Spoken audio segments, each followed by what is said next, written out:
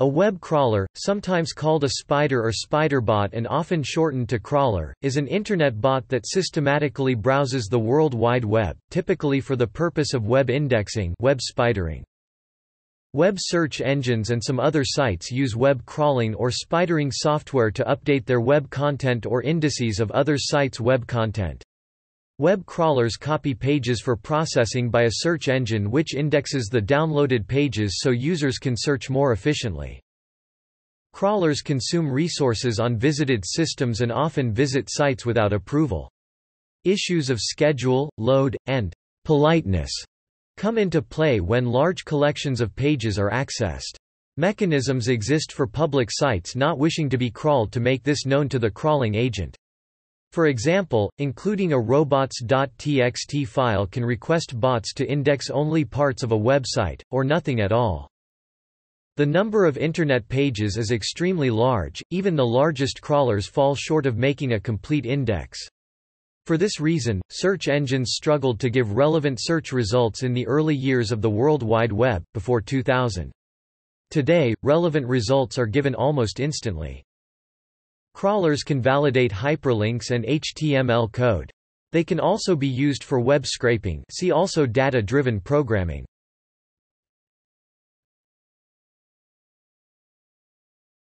Topic: Nomenclature. A web crawler is also known as a spider, an ant, an automatic indexer, or in the FOAF software context, a web scudder.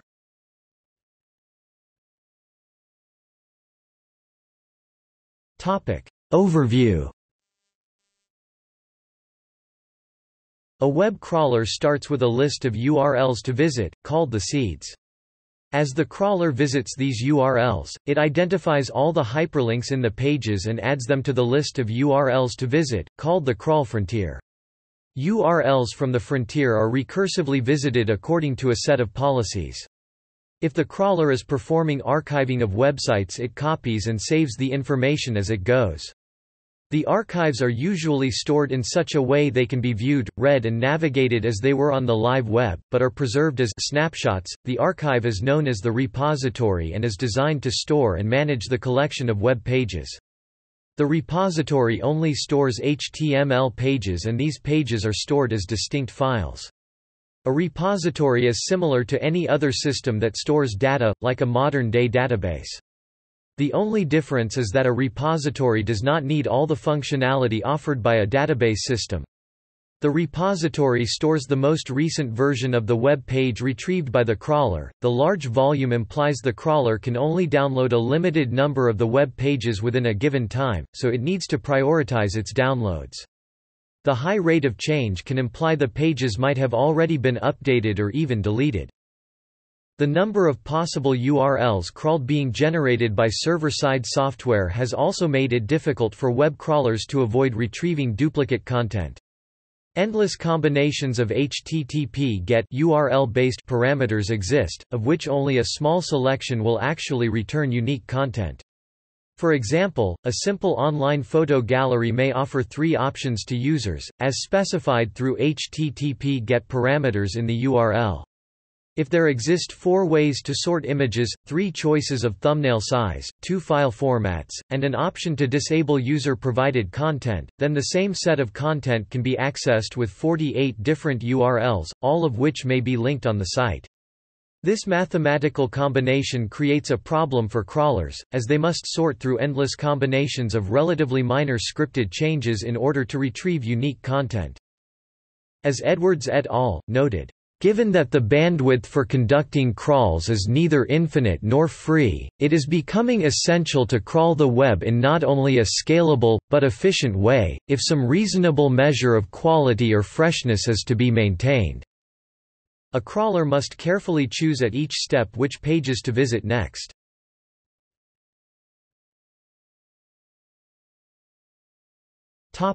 Crawling policy.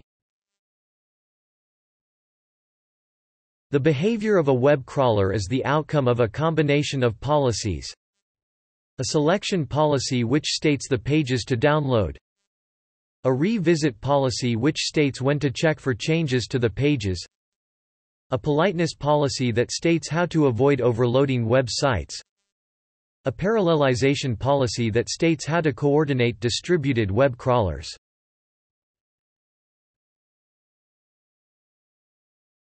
Topic: Selection policy. Given the current size of the web, even large search engines cover only a portion of the publicly available part. A 2009 study showed even large-scale search engines index no more than 40 to 70% of the indexable web. A previous study by Steve Lawrence and Lee Giles showed that no search engine indexed more than 16% of the web in 1999. As a crawler always downloads just a fraction of the web pages, it is highly desirable for the downloaded fraction to contain the most relevant pages and not just a random sample of the web. This requires a metric of importance for prioritizing web pages. The importance of a page is a function of its intrinsic quality, its popularity in terms of links or visits, and even of its URL. The latter is the case of vertical search engines restricted to a single top-level domain, or search engines restricted to a fixed website. Designing a good selection policy has an added difficulty: it must work with partial information, as the complete set of web pages is not known during crawling. Jung-Hoo Cho et al. Made the first study on policies for crawling scheduling. Their data set was a 180,000 pages crawl from the stanford.edu domain, in which a crawling simulation was done with different strategies. The ordering metrics tested were breadth first, backlink count and partial PageRank calculations. One of the conclusions was that if the crawler wants to download pages with high PageRank early during the crawling process, then the partial PageRank strategy is the better, followed by breadth first and backlink count. However, these results are for just a single domain. Cho also wrote his PhD dissertation at Stanford on web crawling. New York and Wiener performed an actual crawl on 328 million pages, using breadth first ordering. They found that a breadth-first crawl captures pages with high PageRank early in the crawl, but they did not compare this strategy against other strategies. The explanation given by the authors for this result is that, "The most important pages have many links to them from numerous hosts, and those links will be found early, regardless of on which host or page the crawl originates." Abiteboul designed a crawling strategy based on an algorithm called OPIC, online page importance computation. In OPIC, each page is given an initial sum of cache that is distributed equally among the pages it points to. It is similar to a PageRank computation, but it is faster and is only done in one step. An OPIC-driven crawler downloads first the pages in the crawling frontier with higher amounts of cache. Experiments were carried in a 100,000 pages synthetic graph with a power law distribution of in-links. However, there was no comparison with other strategies nor experiments in the real web. Boldy et al. Used simulation on subsets of the web of 40 million pages from the IT domain and 100 million pages from the webbase crawl, testing breadth first against depth first, random ordering and an omniscient strategy.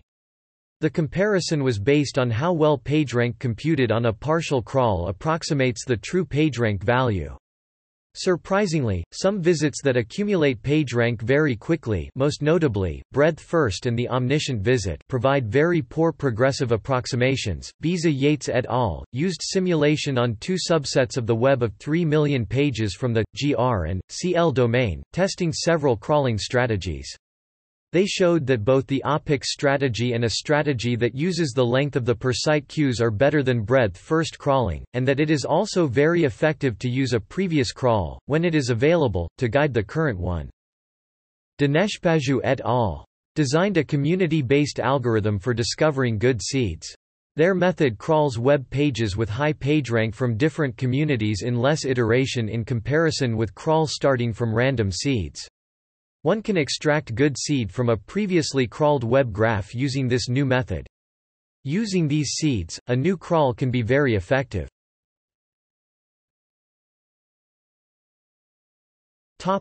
Restricting followed links. A crawler may only want to seek out HTML pages and avoid all other MIME types. In order to request only HTML resources, a crawler may make an HTTP head request to determine a web resource's MIME type before requesting the entire resource with a GET request. To avoid making numerous head requests, a crawler may examine the URL and only request a resource if the URL ends with certain characters such as html, .htm, .asp, aspx, .php, .jsp, JSPX or a slash. This strategy may cause numerous HTML web resources to be unintentionally skipped. Some crawlers may also avoid requesting any resources that have a quote in them are dynamically produced in order to avoid spider traps that may cause the crawler to download an infinite number of URLs from a website. This strategy is unreliable if the site uses URL rewriting to simplify its URLs.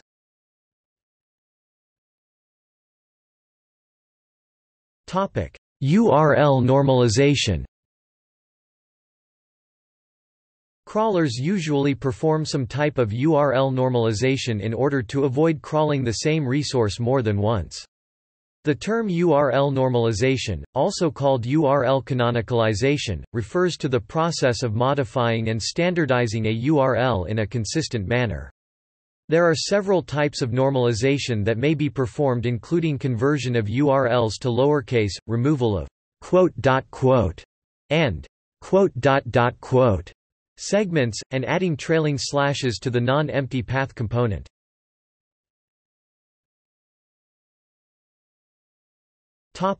Path ascending crawling. Some crawlers intend to upload as many resources as possible from a particular website. So path ascending crawler was introduced that would ascend to every path in each URL that it intends to crawl. For example, when given a seed URL of http://llama.org/hamster/monkey/page.html, it will attempt to crawl hamster, monkey, hamster, and Kathy found that a path ascending crawler was very effective in finding isolated resources, or resources for which no inbound link would have been found in regular crawling.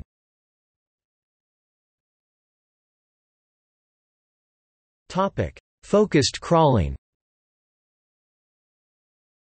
The importance of a page for a crawler can also be expressed as a function of the similarity of a page to a given query.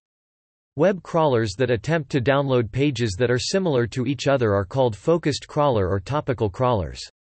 The concepts of topical and focused crawling were first introduced by Filippo Menzer and by Soman Chakrabarty et al. The main problem in focused crawling is that in the context of a web crawler, we would like to be able to predict the similarity of the text of a given page to the query before actually downloading the page. A possible predictor is the anchor text of links. This was the approach taken by Pinkerton in the first web crawler of the early days of the web. Diligenti et al. Propose using the complete content of the pages already visited to infer the similarity between the driving query and the pages that have not been visited yet. The performance of a focused crawling depends mostly on the richness of links in the specific topic being searched, and a focused crawling usually relies on a general web search engine for providing starting points.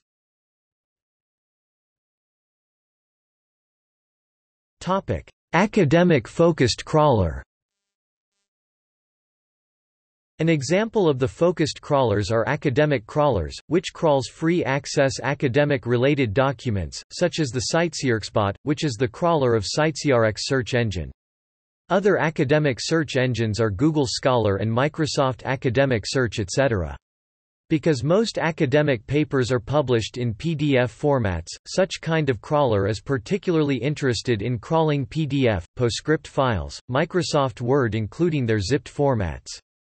Because of this, general open-source crawlers, such as Heritrix, must be customized to filter out other MIME types, or a middleware is used to extract these documents out and import them to the focused crawl database and repository. Identifying whether these documents are academic or not is challenging and can add a significant overhead to the crawling process, so this is performed as a post-crawling process using machine learning or regular expression algorithms. These academic documents are usually obtained from home pages of faculties and students or from publication page of research institutes. Because academic documents takes only a small fraction in the entire web pages, a good seed selection are important in boosting the efficiencies of these web crawlers. Other academic crawlers may download plain text and HTML files, that contains metadata of academic papers, such as titles, papers, and abstracts. This increases the overall number of papers, but a significant fraction may not provide free PDF downloads.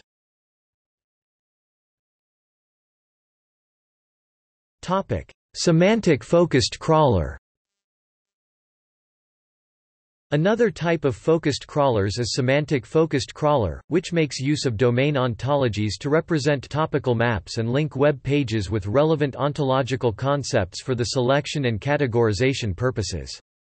In addition, ontologies can be automatically updated in the crawling process.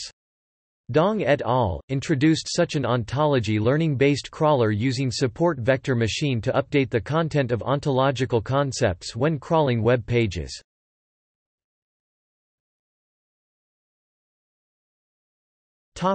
Revisit policy. The web has a very dynamic nature, and crawling a fraction of the web can take weeks or months. By the time a web crawler has finished its crawl, many events could have happened, including creations, updates, and deletions. From the search engine's point of view, there is a cost associated with not detecting an event, and thus having an outdated copy of a resource. The most used cost functions are freshness and age. Freshness, this is a binary measure that indicates whether the local copy is accurate or not. The freshness of a page P in the repository at time t is defined as fp t equals 1 ifp-iseqtalthothcopyat-imet0otherwise display style f underscore p t equals begin cases 1 and if tilde p tilde tilde is tilde equal tilde to tilde the tilde local tilde copy tilde at tilde time tilde t 0 and otherwise end cases age. This is a measure that indicates how outdated the local copy is. The age of a page P in the repository at time t is defined as a p t equals 0 I f p I s n o t M O D I F I E D A T T I M E T T minus M O D I F I C A T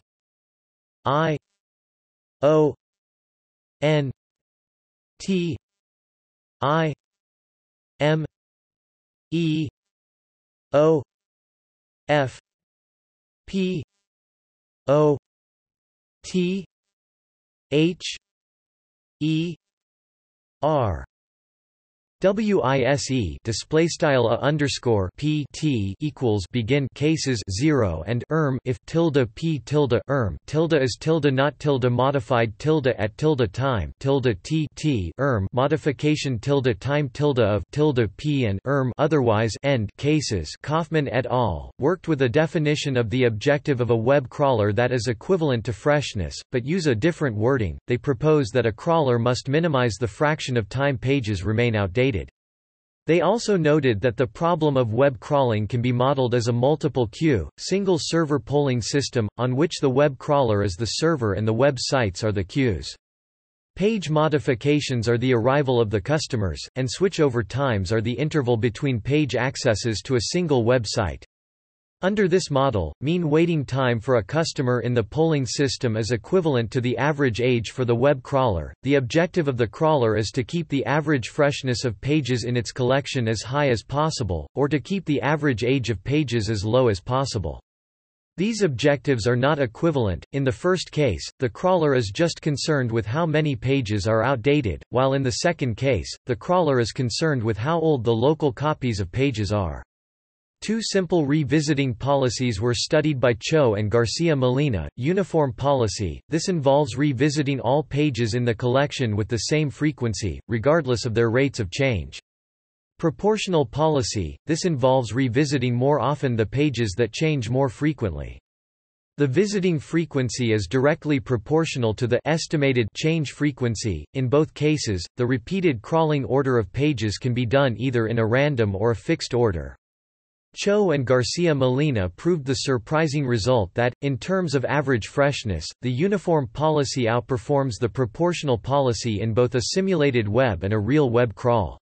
Intuitively, the reasoning is that, as web crawlers have a limit to how many pages they can crawl in a given time frame, 1, they will allocate too many new crawls to rapidly changing pages at the expense of less frequently updating pages, and 2, the freshness of rapidly changing pages lasts for shorter period than that of less frequently changing pages. In other words, a proportional policy allocates more resources to crawling frequently updating pages, but experiences less overall freshness time from them. To improve freshness, the crawler should penalize the elements that change too often. The optimal revisiting policy is neither the uniform policy nor the proportional policy.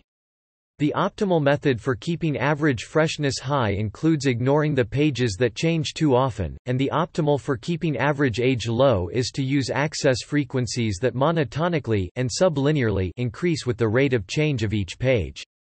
In both cases, the optimal is closer to the uniform policy than to the proportional policy. As Kaufman et al. Note, in order to minimize the expected obsolescence time, the accesses to any particular page should be kept as evenly spaced as possible. Explicit formulas for the revisit policy are not attainable in general, but they are obtained numerically, as they depend on the distribution of page changes. Cho and Garcia Molina show that the exponential distribution is a good fit for describing page changes, while Iparotis et al. Show how to use statistical tools to discover parameters that affect this distribution. Note that the revisiting policies considered here regard all pages as homogeneous in terms of quality. All pages on the web are worth the same. Something that is not a realistic scenario, so further information about the web page quality should be included to achieve a better crawling policy.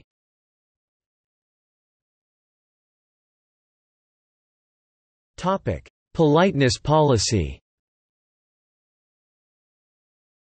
Crawlers can retrieve data much quicker and in greater depth than human searchers, so they can have a crippling impact on the performance of a site. Needless to say, if a single crawler is performing multiple requests per second and/or downloading large files, a server would have a hard time keeping up with requests from multiple crawlers. As noted by Koster, the use of web crawlers is useful for a number of tasks, but comes with a price for the general community. The costs of using web crawlers include network resources, as crawlers require considerable bandwidth and operate with a high degree of parallelism during a long period of time. Server overload, especially if the frequency of accesses to a given server is too high. Poorly written crawlers, which can crash servers or routers, or which download pages they cannot handle, and personal crawlers that, if deployed by too many users, can disrupt networks and web servers. A partial solution to these problems is the Robots Exclusion Protocol, also known as the robots.txt protocol, that is a standard for administrators to indicate which parts of their web servers should not be accessed by crawlers. This standard does not include a suggestion for the interval of visits to the same server, even though this interval is the most effective way of avoiding server overload. Recently, commercial search engines like Google, Ask Jeeves, MSN and Yahoo Search are able to use an extra crawl delay parameter in the robots.txt file to indicate the number of seconds to delay between requests. The first proposed interval between successive page loads was 60 seconds.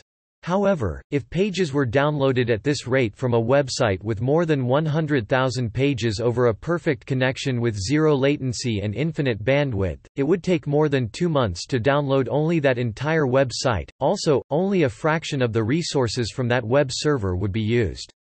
This does not seem acceptable. Cho uses 10 seconds as an interval for accesses, and the wire crawler uses 15 seconds as the default. The Mercatorweb crawler follows an adaptive politeness policy. If it took t seconds to download a document from a given server, the crawler waits for 10 t seconds before downloading the next page. Dill et al. Use 1 second. For those using web crawlers for research purposes, a more detailed cost-benefit analysis is needed and ethical considerations should be taken into account when deciding where to crawl and how fast to crawl. Anecdotal evidence from access logs shows that access intervals from known crawlers vary between 20 seconds and 3 to 4 minutes. It is worth noticing that even when being very polite, and taking all the safeguards to avoid overloading web servers, some complaints from web server administrators are received. Brin and Page note that running a crawler which connects to more than 500,000 servers generates a fair amount of email and phone calls. Because of the vast number of people coming online, there are always those who do not know what a crawler is, because this is the first one they have seen.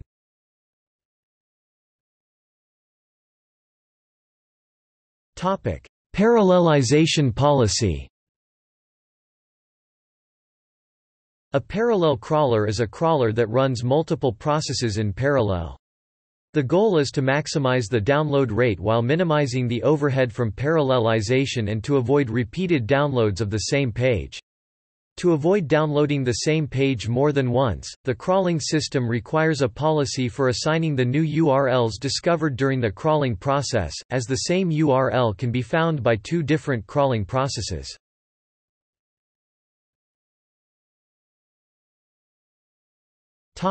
Architectures. A crawler must not only have a good crawling strategy, as noted in the previous sections, but it should also have a highly optimized architecture. Shkepenyuk and Sewell noted that while it is fairly easy to build a slow crawler that downloads a few pages per second for a short period of time, building a high-performance system that can download hundreds of millions of pages over several weeks presents a number of challenges in system design, I/O and network efficiency, and robustness and manageability. Web crawlers are a central part of search engines, and details on their algorithms and architecture are kept as business secrets. When crawler designs are published, there is often an important lack of detail that prevents others from reproducing the work. There are also emerging concerns about search engine spamming, which prevent major search engines from publishing their ranking algorithms.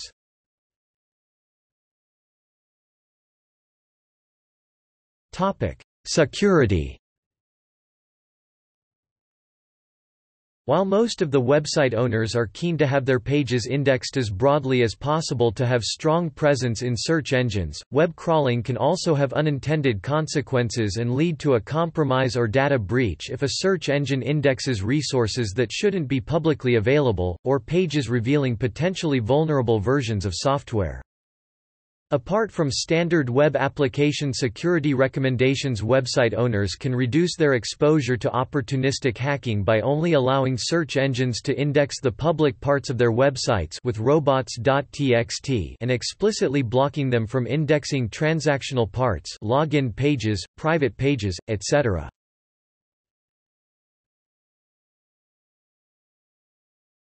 Topic: Crawler identification.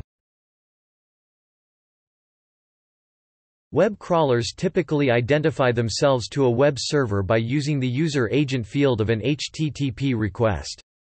Website administrators typically examine their web server's log and use the user agent field to determine which crawlers have visited the web server and how often. The user agent field may include a URL where the website administrator may find out more information about the crawler. Examining web server log is a tedious task, and therefore some administrators use tools to identify, track and verify web crawlers. Spam bots and other malicious web crawlers are unlikely to place identifying information in the user agent field, or they may mask their identity as a browser or other well-known crawler. It is important for web crawlers to identify themselves so that website administrators can contact the owner if needed. In some cases, crawlers may be accidentally trapped in a crawler trap, or they may be overloading a web server with requests, and the owner needs to stop the crawler. Identification is also useful for administrators that are interested in knowing when they may expect their web pages to be indexed by a particular search engine.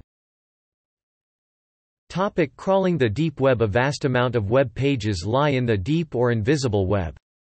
These pages are typically only accessible by submitting queries to a database, and regular crawlers are unable to find these pages if there are no links that point to them. Google's Sitemaps protocol and ModOI are intended to allow discovery of these deep web resources. Deep web crawling also multiplies the number of web links to be crawled. Some crawlers only take some of the URLs in URL greater than form. In some cases, such as the Googlebot, web crawling is done on all text contained inside the hypertext content, tags, or text. Strategic approaches may be taken to target deep web content. With a technique called screen scraping, specialized software may be customized to automatically and repeatedly query a given web form with the intention of aggregating the resulting data. Such software can be used to span multiple web forms across multiple websites. Data extracted from the results of one web form submission can be taken and applied as input to another web form, thus establishing continuity across the deep web in a way not possible with traditional web crawlers. Pages built on AJAX are among those causing problems to web crawlers. Google has proposed a format of AJAX calls that their bot can recognize and index.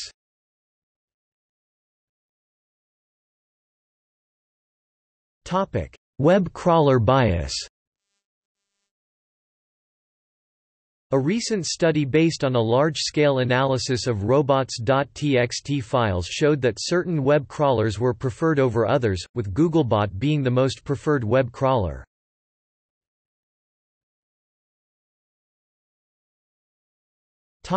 Visual versus programmatic crawlers. There are a number of visual web scraper, crawler products available on the web which will crawl pages and structure data into columns and rows based on the user's requirements. One of the main difference between a classic and a visual crawler is the level of programming ability required to set up a crawler. The latest generation of visual scrapers, like Diffbot, OutwitHub, and Import.io, remove the majority of the programming skill needed to be able to program and start a crawl to scrape web data. The visual scraping, crawling methodology relies on the user teaching a piece of crawler technology, which then follows patterns in semi-structured data sources. The dominant method for teaching a visual crawler is by highlighting data in a browser and training columns and rows. While the technology is not new, for example, it was the basis of Needlebase, which has been bought by Google as part of a larger acquisition of IDA Labs, there is continued growth and investment in this area by investors and end users.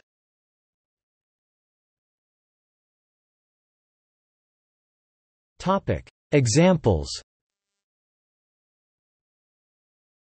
The following is a list of published crawler architectures for general-purpose crawlers excluding focused web crawlers, with a brief description that includes the names given to the different components and outstanding features. Bingbot is the name of Microsoft's Bing web crawler. It replaced MSNBOT. Googlebot is described in some detail, but the reference is only about an early version of its architecture, which was based in C++ and Python. The crawler was integrated with the indexing process, because text parsing was done for full text indexing and also for URL extraction. There is a URL server that sends lists of URLs to be fetched by several crawling processes. During parsing, the URLs found were passed to a URL server that checked if the URL had been previously seen. If not, the URL was added to the queue of the URL server. SortSite. SwiftBot is SwiftType's web crawler. Webcrawler was used to build the first publicly available full-text index of a subset of the web. It was based on libwww to download pages, and another program to parse and order URLs for breadth-first exploration of the web graph. It also included a real-time crawler that followed links based on the similarity of the anchor text with the provided query. WebFountain is a distributed, modular crawler similar to Mercator but written in C++. World Wide Web Worm was a crawler used to build a simple index of document titles and URLs. The index could be searched by using the grep Unix command. Xenon is a web crawler used by government tax authorities to detect fraud. Yahoo Slurp was the name of the Yahoo search crawler until Yahoo contracted with Microsoft to use Bingbot instead.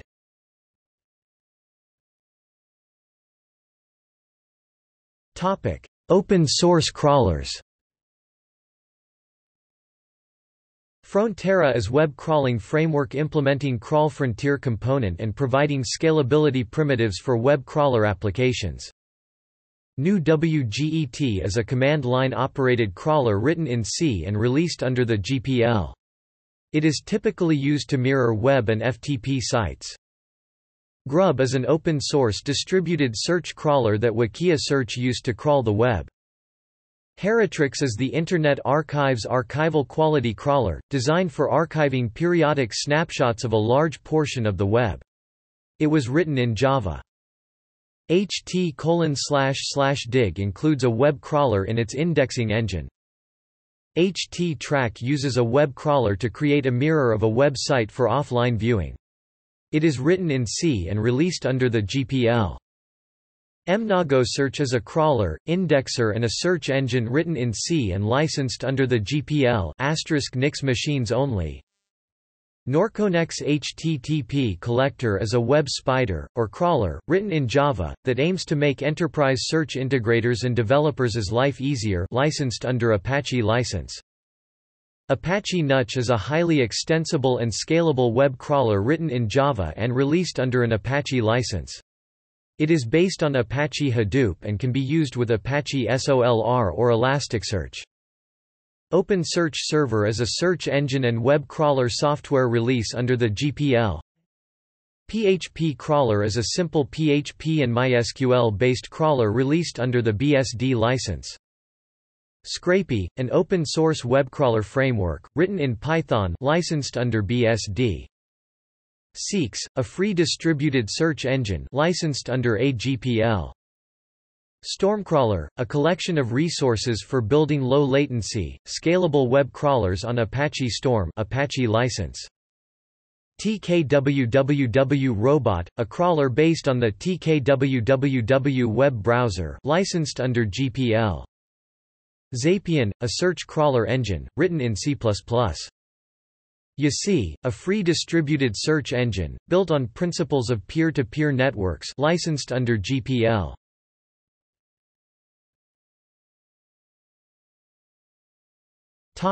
See also: